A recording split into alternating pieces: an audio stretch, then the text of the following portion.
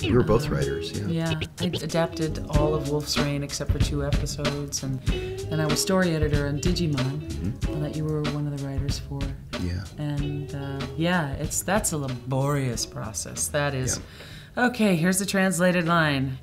You got to time code everything, which means you got to have a place mark for everybody in the studio to know where to go to put those magic beeps, so that everybody knows where to start talking and where to start, placing this line. Every breath and every beat and every plosive has to be.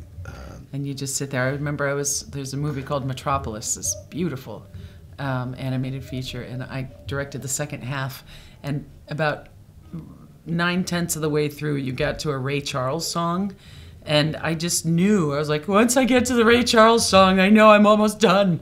So every day I would dream of Ray Charles, just like, please, let me get to the song, because it's so time intensive. Yeah.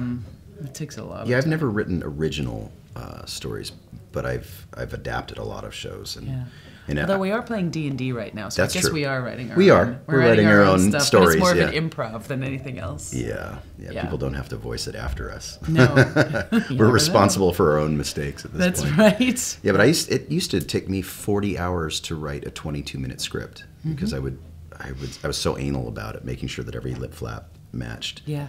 And it was brutal. That was brutal work. And then you go in and you realize that the actor you've been writing for has a much faster pace or cadence than what you've been writing.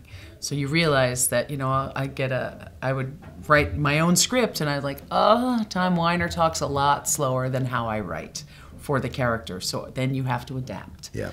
Or I get writers really mad at me, and I'd call them, and be like, you got to write the character.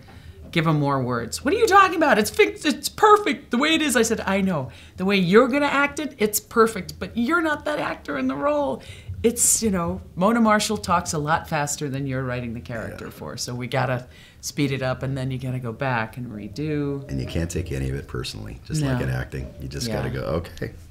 Yep. Do it again. I love that D&D players are getting respect now. Yeah, me too. I love that. Yes.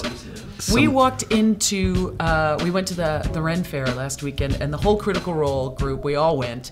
And in costume.